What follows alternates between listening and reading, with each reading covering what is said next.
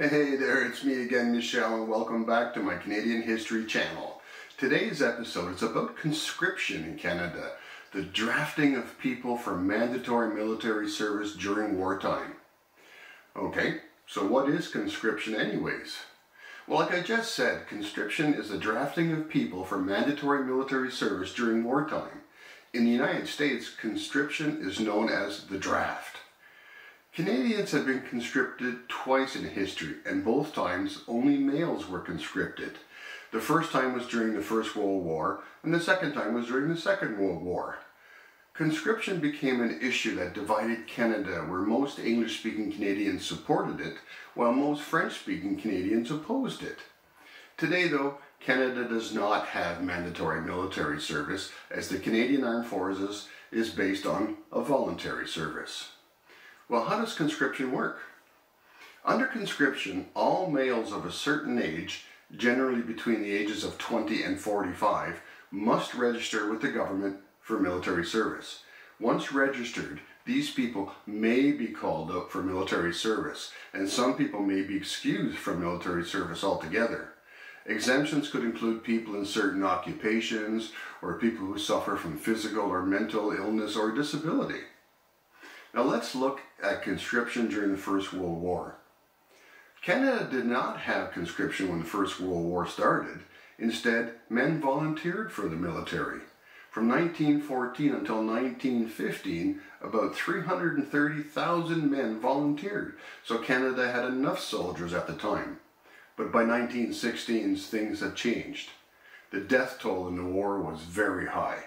By the summer of 1917, more than 130,000 Canadians had been killed or injured, and the horrors of the war led to fewer volunteers.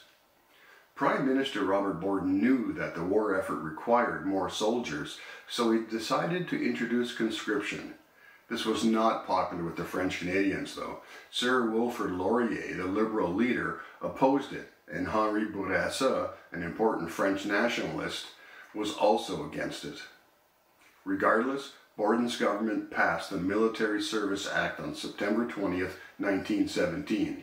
As a result, all male citizens between the ages of 20 and 45 could be conscripted. The act was popular because it gave women in the military and women who were close relatives of men in the military the right to vote. And Borden knew that because of this, women would vote for him. The 1917 election. The election of 1917 was held on December 17th, and conscription became the biggest issue in the election. To ensure a victory, Borden tried to form a coalition government with Laurier's Liberals, but Laurier refused. So instead, Borden formed a union government with a group of Liberal Party members and independents, and Borden's union government won the election. But he won only 3 seats in Quebec, where he was very unpopular. And it wasn't just the people of Quebec that disliked Borden, as many farmers in the West did not like him either. They needed their sons to farm, not to fight. Then came the 1918 anti-conscription riots. On March 28, 1918, anti-conscription riots occurred in Quebec City and would not end until April 1st. Ottawa declared martial law and sent 6,000 soldiers to Quebec. Protesters fought against the soldiers, and the soldiers fought back. In the end, 4 civilians were killed and 150 were wounded. The protesters were unarmed, and the riots further divided English and French Canada. In the end, though, only about 125,000 men were conscripted during the First World War, but only about 24,000 were actually sent to fight. Now let's look at conscription for the Second World War. Prime Minister William Lloyd Mackenzie King did not want to conscript men during the Second World War, as he did not want Quebec to turn against him. But he knew that many Anglophones wanted conscription. King said his government would not conscript soldiers to fight abroad, but by June 1940, Belgium and France had fallen to Nazi Germany. Many Canadians wanted to boost the country's war effort, and in response, the National Resources Mobilization Act was passed on June 21, 1940. It allowed conscription only for home defense. Montreal Mayor Camillien Hood spoke out against the act, and he was interned, meaning made a prisoner for political or military reasons, for 4 years after he urged people to ignore their call-up papers.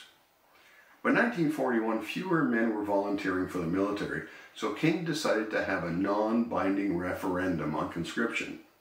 Most people in Quebec voted against it, while all other provinces voted for it, with around 80% in favor. Bill 80 was then passed. It gave the government permission to conscript soldiers to serve abroad. King hoped he would not have to use conscription, but he did. After the D-Day invasion in June 1944, the Canadian military was losing strength and needed more troops. In the end, only around 13,000 soldiers went abroad. Fewer than 2,500 reached the front lines. French Canadians were angry, but not nearly as angry as they had been during the First World War. Well, that's it for this episode in Canadian history. As a parting graphic, please have a look at this chart provided by Statistics Canada Archives. I'll leave it on the screen for a few moments so you can have time to hit the pause button and have a chance to review it.